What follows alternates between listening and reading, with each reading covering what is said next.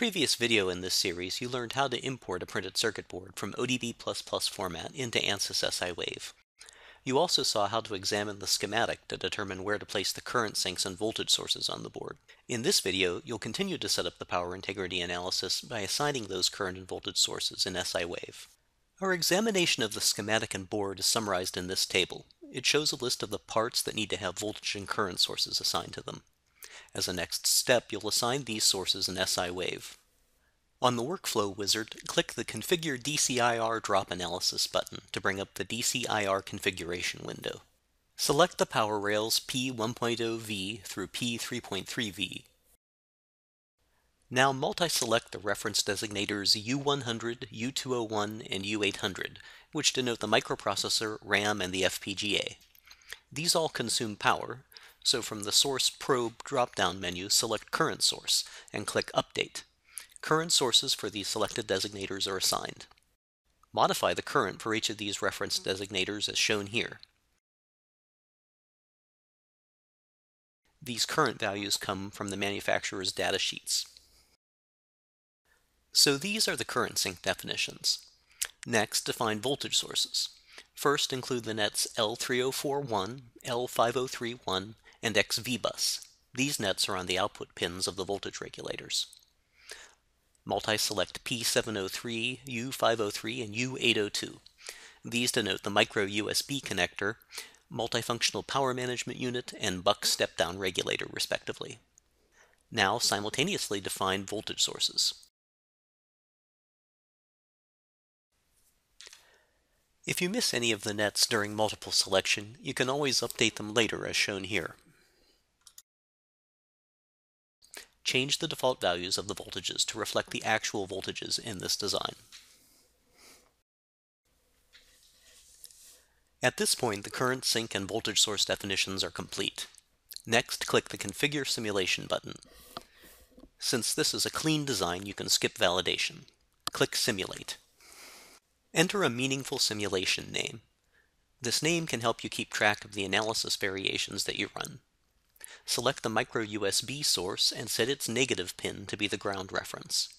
All voltages on the board will be displayed relative to it. Click Launch to start the simulation. The simulation completes in about 30 seconds. For post-processing, go to Results and select DCIR Drop and Currents Voltages from the shortcut menu.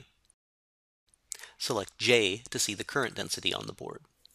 The current flow in the power distribution network is impacted by plane cutouts, vias, and other non-ideal features. Regions of high current density under the ICs are highlighted in red. These DC current plots help you to see what parts of the board may need to be redesigned to avoid excessive voltage drop or exceeding the current carrying limits of the vias. You can generate a power tree in SIwave. Click DCIR Drop from the Results tab. Select Export Power Tree.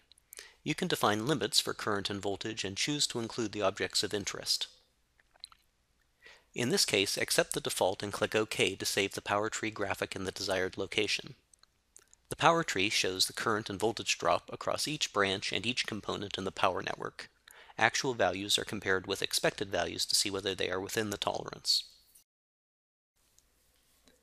Under Results, click the DCIR Drop tab and select IcePack Power Map to see the thermal cells across different layers.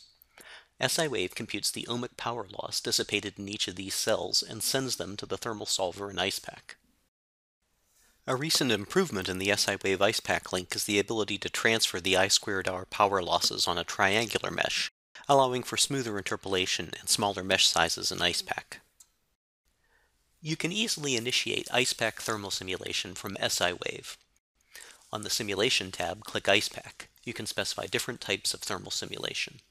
For this PCB, you can either set natural convection or forced convection as a thermal simulation type.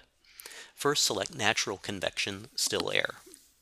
SIwave has computed the ohmic power loss in the metal traces and planes, but for a complete thermal analysis, IcePack also needs to know the power dissipated by the active devices.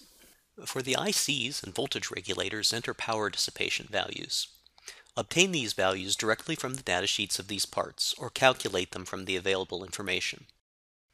For example, the data sheet for the step-down regulator U802 indicates a maximum recommended load current of 350 milliamps.